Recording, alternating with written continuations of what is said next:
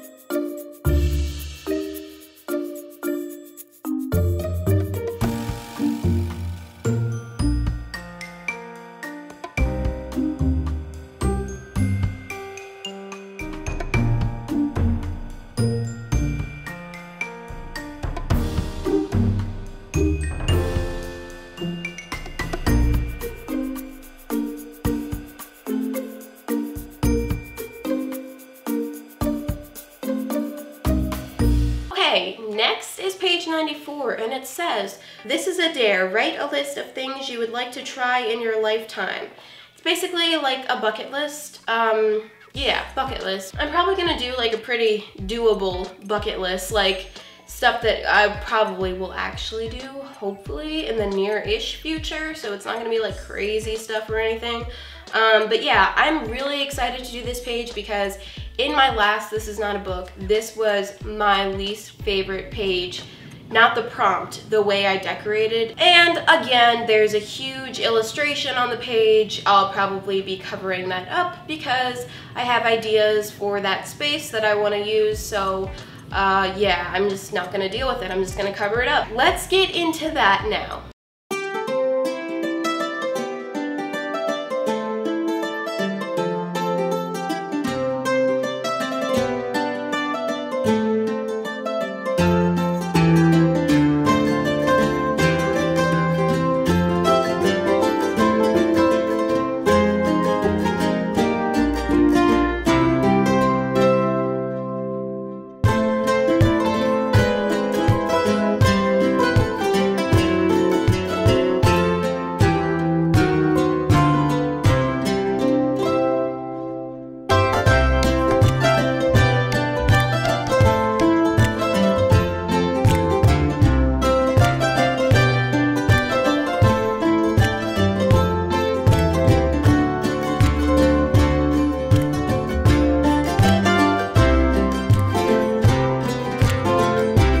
Okay, the next page I'm going to be doing is page 32, and it says, this is a scavenger hunt, here's a list of things for you to find, and then it gives you a big long list of things that you're supposed to find. And last time I did do this, I did it exactly how it asks you to do it, and I found all the things on this list, and honestly, it was fun the first time, but I don't want to do it again. These things on the list, like a scientific theorem, a map, a footnote, a piece of thread, you know, just not super interesting things to me, at least. I just wasn't super thrilled about finding these things again. So I have decided to put a pretty big twist on this page just to get it like more customized to my interests and so that I can have more fun with it. So my idea is to actually change it into a rainbow scavenger hunt, and you guys know how much I love rainbow. I'm sorry if it bothers you that I really like rainbows. Why do I like rainbows? I don't know, I just do. I like colorful things, and rainbows are just pretty to me, so I tend to use them a lot. But anyway, yeah, so a rainbow scavenger hunt, which just means finding one object for each different color of the rainbow. So like find something red, find something orange, find something yellow, find something green, and so on and so on. Then you have like this rainbow of objects. If you want to do that in your own book as well, go for it. Feel free to, you know, use that idea in your own book as well. but that's the plan for this page. So let's get started with that.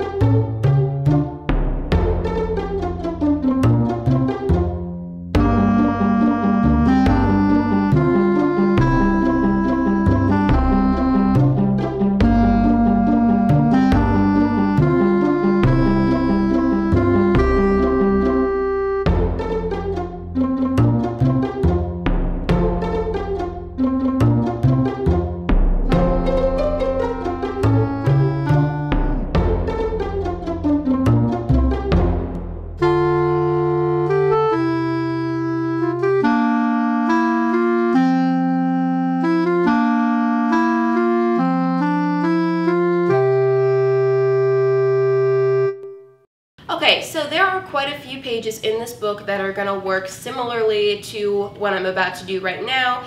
I'm not going to be able to do it right now today. I'm going to have to do it over time because that's what the prompt requires. But it's page 62 and it says, this is a commitment. Do one thing on this list every day for 1 month.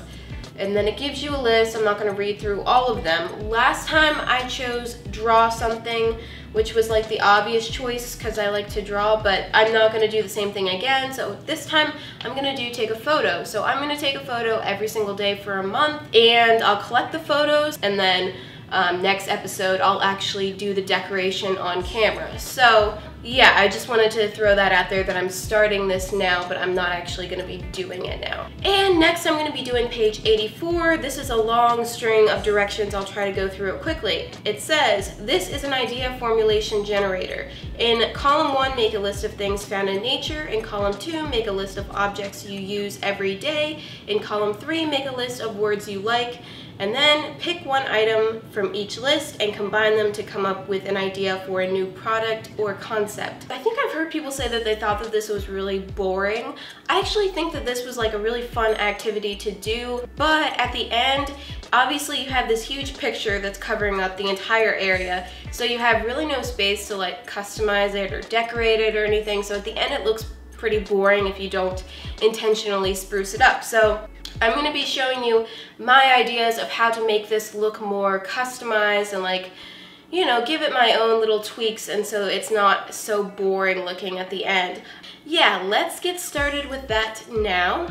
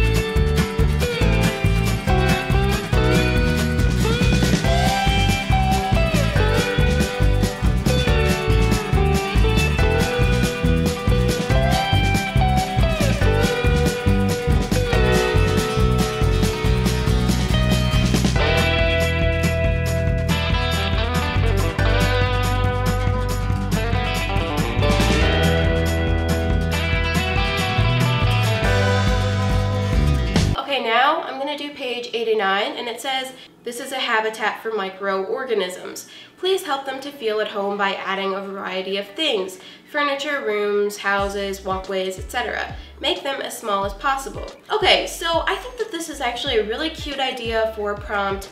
I do have one problem with it, which is just a personal thing. I just really don't like drawing small. I hate the little tiny drawings, and I can't do it. I get frustrated. I'm really bad at it. So I am going to try to draw small-ish, just not as small as possible. So keep that in mind. Okay, so let's get into this one now.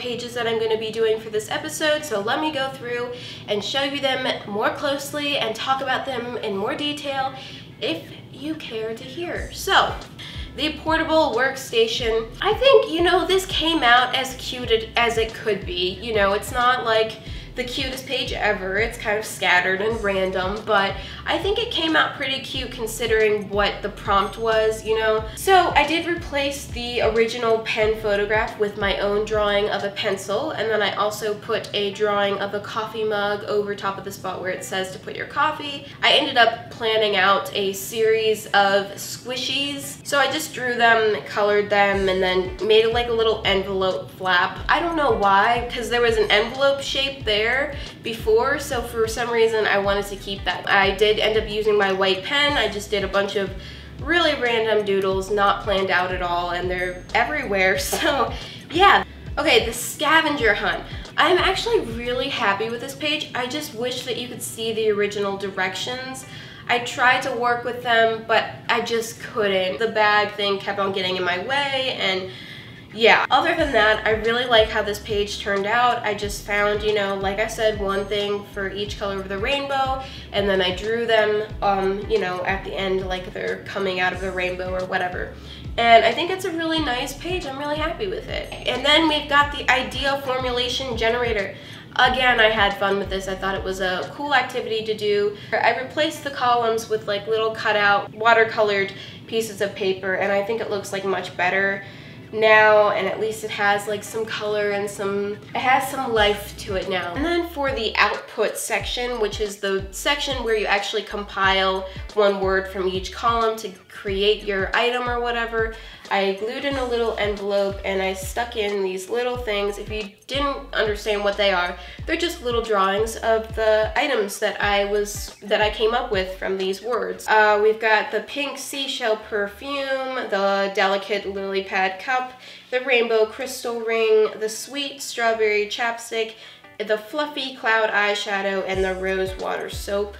And I just wanted to draw them because I thought that they sounded cool. So, and then the habitat page I think came out pretty cute. The background I kind of left like just line drawings, like it's all very sketchy and just loose. Then I drew the little cottage, and then here I drew like a magnifying glass over these two little microorganisms. This is what I think microorganisms look like. I don't know. It's just like a little boy and a girl microorganism, and they're jumping up and down because they're happy that they have a place to live now. And then the bucket list page. I'm so much happier with this than my old This Is Not a Book. Oh my gosh, it's like 1,000 times better, I think. For some reason I thought that this was really clever. I just drew a bucket with all the stuff coming out of it, like, so, you know, bucket list, they're in a bucket, and I don't know, I thought it would be clever. I think it's really cute, and then I just did stripes on the other page, and they're just the colors that I used in the illustration. So, okay, and that is it for this episode. I will see you guys next time with a Create This Book episode. So, bye!